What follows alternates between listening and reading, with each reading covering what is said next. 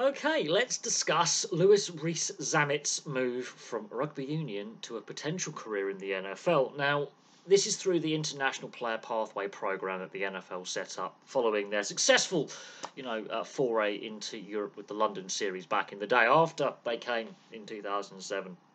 The NFL to London for the first game. The NFL introduced this International Player Pathway program. Now, we've seen a few ex-rugby league players from the NRL come over.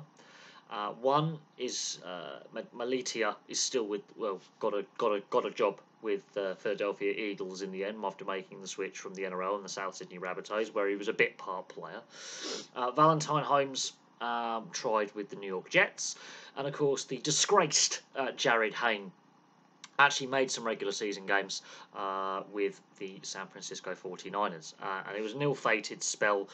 His return to the NRL was disastrous, and he's obviously subsequently ended up in prison for various offences. And there's ongoing legal issues over in California. So that's the rugby league side of things. The rugby union side of things, obviously we've had Christian Wade, the former Wasps and England winger.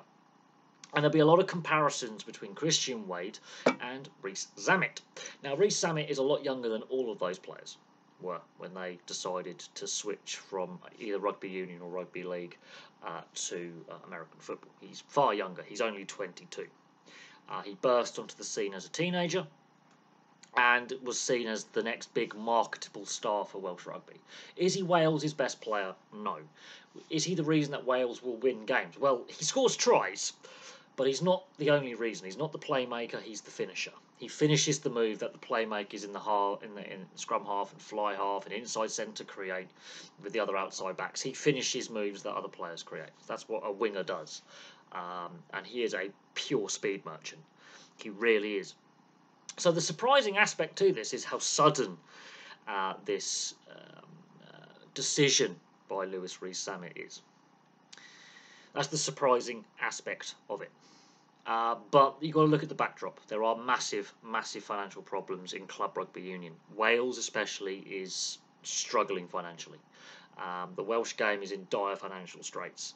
Now, another issue that Rees-Zammit would have had is he's playing outside of Wales. He's playing in England, and with the Welsh selection rules, after you reach a certain age or a certain amount of caps, you have to be based in Wales to be eligible for selection unless there's exceptional circumstances. He was a Gloucester player, so he's playing in the English Premiership.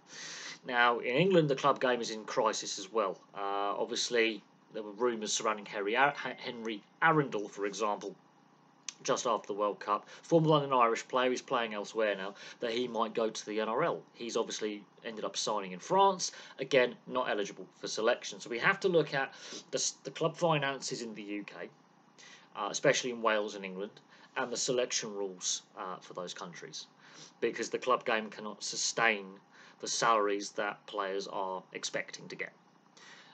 Also, rugby union is trying to compete in a very congested sports market where there is limited money to be earned. Okay, football is dominating the sports market in the UK. European football, association football, soccer as North Americans would call it, is the dominant sport. And I do expect a lot of North Americans, to watch this video if they are so inclined, because it's an NFL topic, and it's creating shockwaves on social media. Now, the comparisons will be made to those other rugby union, rugby league players, and only one of them is still playing in the NFL. Now, those comparable players who play a similar role, so an outside back, none of them stuck around very long. Christian Wade never made a starting regular season game for the Buffalo Bills. Jared Hayne, his brief spell was 9 games in the regular season, and he left in disgrace. There were legal issues. He's since gone to prison in Australia. Valentine Holmes with the New York Jets played some pre-season games and did the International Player Pathway program.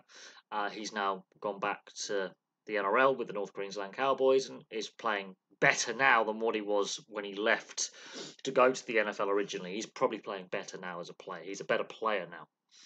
It did take him a good season or two to get back to rugby league speed, but he's a better player. What can we expect from Rees-Zammit? Well, he's younger than all those players. He is younger, and that is an advantage to him. I think I think in comparison to Christian Wade, who'll be the like for like comparison, he's also bigger. He can stand up for himself a little bit more. What role he will end up getting if he does succeed? Could he be a kick returner, a running back, a wide receiver? We shall see. We shall see if he can make the transition from rugby union to American football.